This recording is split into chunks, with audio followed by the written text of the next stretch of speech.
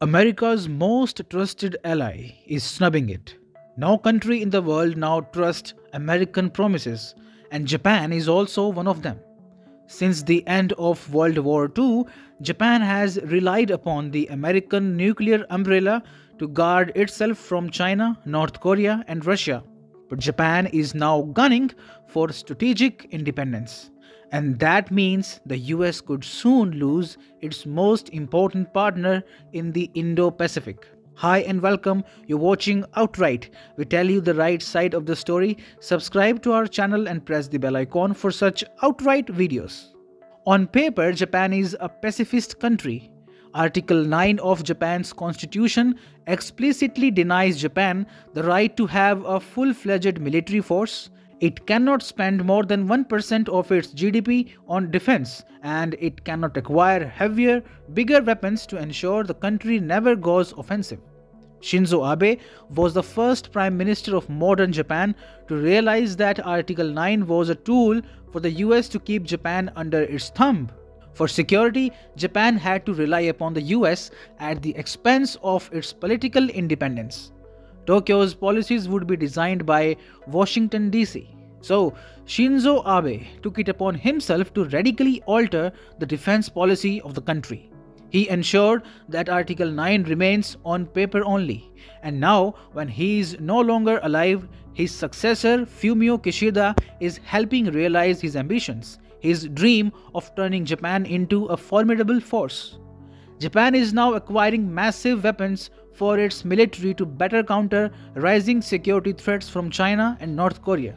As per a report from Asia Times, Japan intends to research and develop hypersonic missiles, improved high-speed glide bombs, improved Type 03 surface-to-air missiles, target observation munitions, unmanned underwater vehicles or UAV, and sea mines. Japan also intends to purchase unmanned aerial vehicles or UAV, improved Type 12 anti-ship missiles, high-speed glide bombs, SH-60K anti-submarine helicopters and anti-ship missiles for maritime patrol aircraft, improved torpedoes with silent power units, and Tomahawk cruise missiles. This massive acquisition campaign means Japan no longer trusts the US.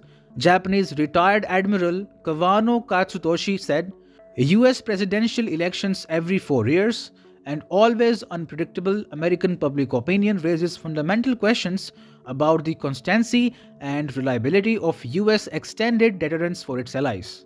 Japan also worries that the US may never use nuclear weapons to save Japan from a Chinese attack. You see, North Korea and China already have developed mechanisms to strike the mainland US from their own territories.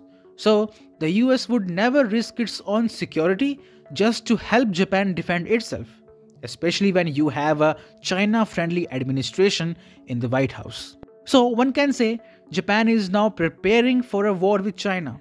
The biggest dispute between the two countries revolves around the Senkaku Islands, and that is why Japan is preparing to deploy 1,000 missiles against China. Japan will deploy these missiles from ships, fighter jets, and mobile launchers on its southwest islands and Kyushu.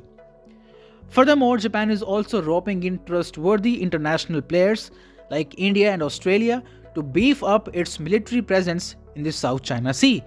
The Indian Air Force and Japanese Self-Defense Air Force recently concluded a 16-day air exercise in Japan. Last November, it was also reported by media that India will deploy its military assets near the South China Sea for the first time.